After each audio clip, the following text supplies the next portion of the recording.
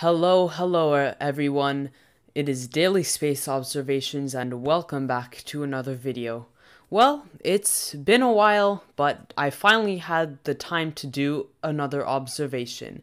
I spent almost 4 hours focusing on the moon and the Orion Nebula, and I must say I got some pretty good shots. I started using the auto stacker and Registax for stacking and processing my videos, and it's going very well. At least for my first time, I'd say it's been pretty good. It could use some work, but I'll get there.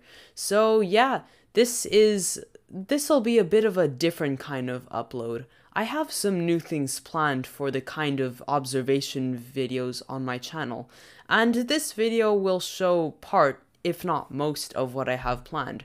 So, without further ado, I hope you enjoy.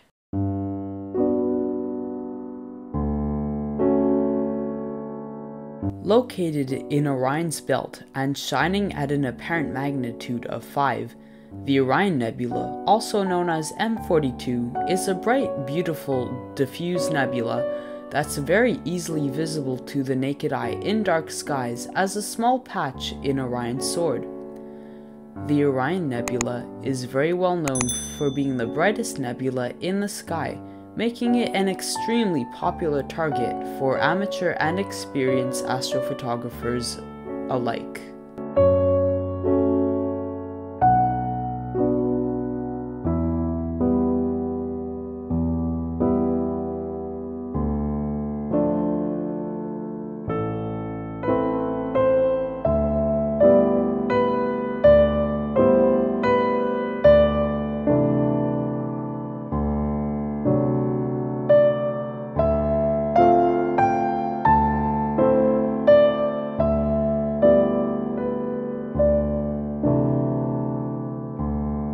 To understand what makes the Orion Nebula so bright, we will have to take a look at its core, where a quadruple star known as Trapezium 1 A, B, C, and D rests.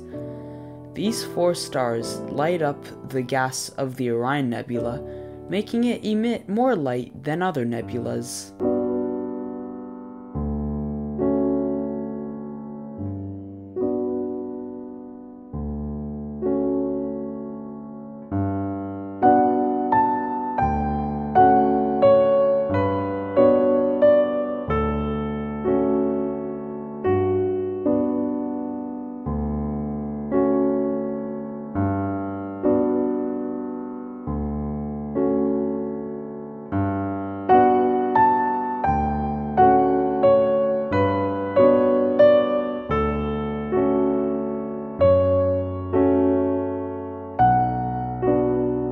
The Tycho crater, located on the bottom left side of the moon, is unlike many craters on the moon.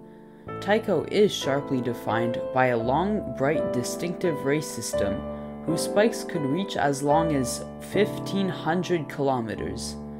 This has made Tycho one of the moon's greatest sights and a popular target for astrophotographers.